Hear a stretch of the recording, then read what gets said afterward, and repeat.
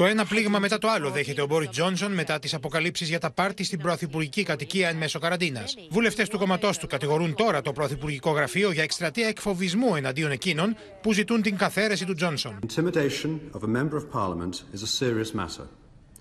Moreover, the reports of which I am aware would seem to constitute blackmail.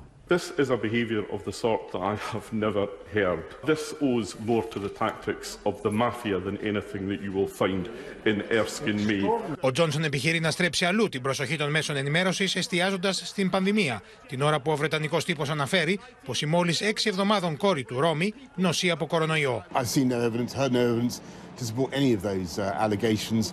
Anushka, and what I'm focused on is what we're doing to deal with the number one priority of the British people, which is coming through COVID.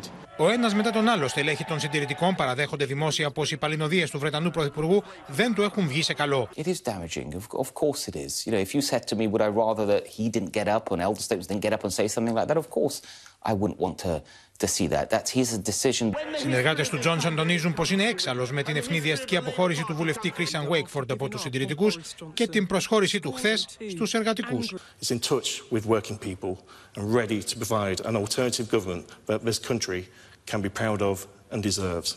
Η δυσαρέσκεια για τους χειρισμούς του Τζόνσον αποτυπώνεται και στην τελευταία δημοσκόπηση, καθώς 6 στους 10 Βρετανούς έχουν αρνητική άποψη για τον Πρωθυπουργό.